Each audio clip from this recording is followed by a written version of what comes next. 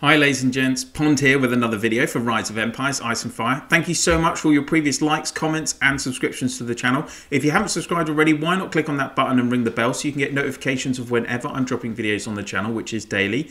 And now on to the topic of this video, and we are back on the road to C25. Here it is Tuesday and our level 23 road to C25 castle is actually ready for another upgrade. So in the past week I've been raiding my main C25 farms with this account as much as possible, even up to 50 hits a day, using my class and Legion 1 because they have quite high troop counts. And being a raider now, I'm able to get those resources out of the farms much quicker than I had previously.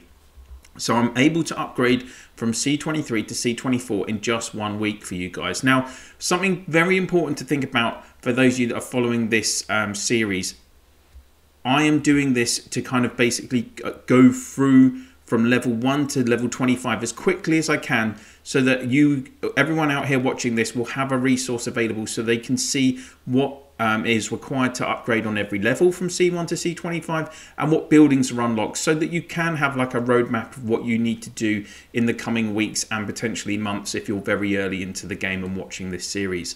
If you are at C23 in your main accounts and you're watching this video, I would really suggest, as I've mentioned in my last couple of videos, that when you get to C23 you just take stock and basically slow down your progress in terms of increasing your castle level.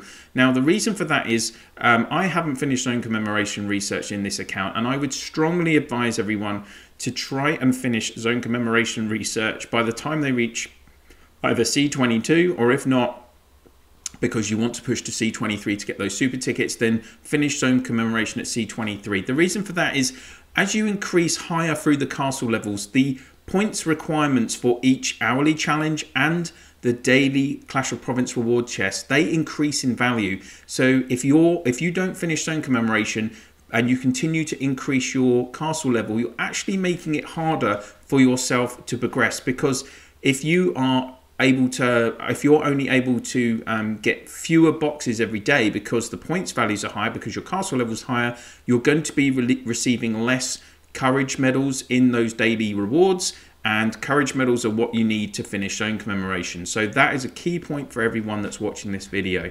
In terms of the buildings that I had to get ready for this C24 upgrade, so you needed one house at least level 23, and you needed your tavern at level 23. The other really difficult thing at this level is the stables. You have to have it at level 23. You're going to be probably spending about 200 million lumber on upgrading your stables to get it up to this level. If you want to be able to as well accommodate all of the resources required in your front stock, you have to be able to increase other buildings to certain levels. So my iron storage 3 is at level 5. My lumber is already way past them, but you do have to get lumber storage 3 to level 4 to have the capacity to do the upgrade on the iron storage. And then for marble, it's marble storage 3 at level 3. That gives me a total saved capacity of 117.5 million. And then for food, you've got food level 3 at level 3, and that gives you a capacity of 56.5 million. So those were the upgrades that I had to do. In terms of the resources required for the actual level 4 upgrade, it's 29 million gold. So that has taken a bit of, I've taken a hit in all of my stocks for this upgrade. I've just got 37 million gold left, 50 million food, 50 million lumber. Both of those were fine. 3.4 million charcoal. Again, I used some of my stock. I've still got 31 million left.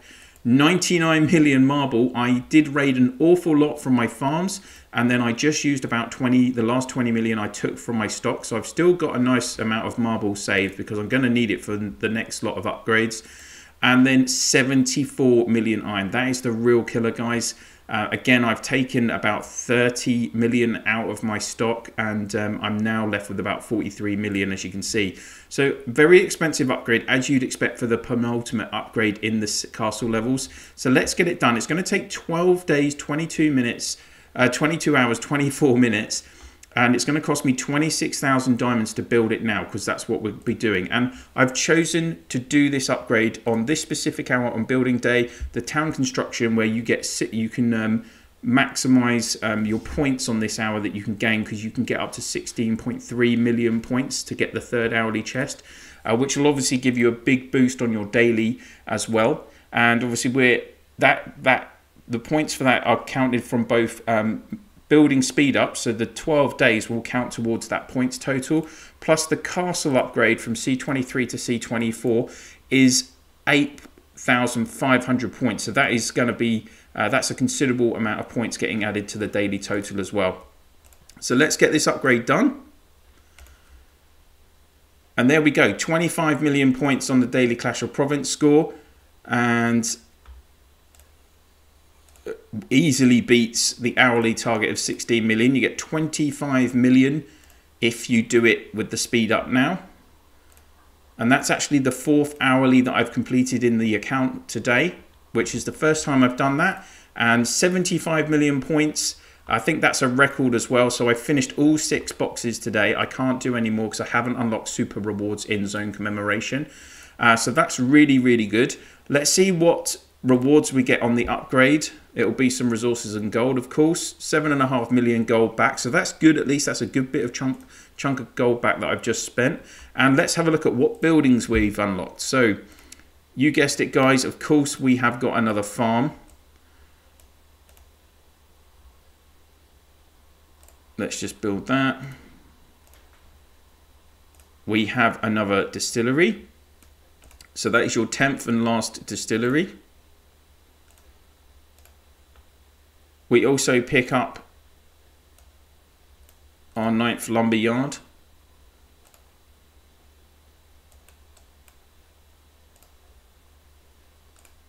And then we get another house. Now that's going to be key. So those are the 4 buildings that you unlock at C24. Let's have a look at what our C24 castle looks like.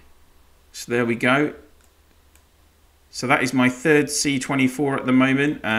I've also got Pom Farms 6 and 7 at C24, but I might upgrade Pom Farm 6 to C25 this afternoon as well, actually. So that's what a C24 castle looks like. And then we just have that one last upgrade needed for C25. So let's have a look at what's required. Our Alliance Hall needs to be level 24. The Tavern needs to be 24, of course. And population needs to be 350,000. Now, right at the moment, my population max is 283,000. So that needs a considerable boost. I think, if I remember correctly, you're looking at 3 farms at level 24 and then the rest at level 23. So this houses at level 24, and then 3 at level 24, 4 at level 23. Obviously, we've got this brand new house at level 1, so I'm going to have to upgrade that all the way from 1 to level 23 to get the extra population capacity. So that's going to be a key thing. And upgrading a house to level 24, it's going to cost you 9.9 million food, 3.3 million marble, 1.6 million gold. I do have plenty of food available in my stock, so that's fine. Then we're going to need to get that tavern up, of course. A level 24 is going to cost 15 million gold, 19 million food, and 32 million marble. So that is quite a considerable increase. And of course, the Alliance Hall. So I have been upgrading the Alliance Hall bit by bit as much as I could. And my Alliance Hall is at level 21 right now. But it's going to require for a level, just even for level 22, it's 8.2 million lumber, 20 million iron. I think it's going to cost to get upgrades 22, 23 and 24. You're looking at close to 75 million iron. So that is going to be a significant investment to get that up to level 24. I think the C25 upgrade will definitely take me 2 weeks at least, because I don't have Zone Commemoration finished and I need so much more iron for this upgrade. So let's have a look at the other resources. 34 million gold, 60 million food, 60 million lumber, they will be okay. 3.9 million charcoal, 120 million marble, and then this is the real killer, 89 million iron. So my capacity, my total storage for marble is 117.5 million. I could potentially get away with not upgrading my marble storage because this is going to be 65 million lumber, 2.5 million. If you have a shortfall in your stock of 2.5 million marble, you're looking at about, I think that's about 7,000 gems. So I still have 47,000 gems left over after that upgrade now. So if in another 2 weeks I'll have plenty of gems, maybe I can even push close to 100,000 gems available to help cover the differences in the upgrade. Obviously food storage probably would need it would need an upgrade if you had to, but that costs 32 million iron as well. So I would suggest that you don't upgrade your food storage either, because I'm only 3.5 million short on food as well. So that's again, that's about 7,000 gems. I've already got this storage capacity in my lumber storage. It's well over, it's at 126 million. So no need to do any upgrades on lumber, which just leaves the iron storage. So you have to make a decision at this point based on how much you're able to raid and how much you're not. Max storage for my iron at this point is 76.5 million. If I want to get it over the threshold, then I'd have to spend 110 million lumber, 30 million marble, and it's a 9-day upgrade. So that's going to be, and it's 15 million gold. That would be a significant outlay as well.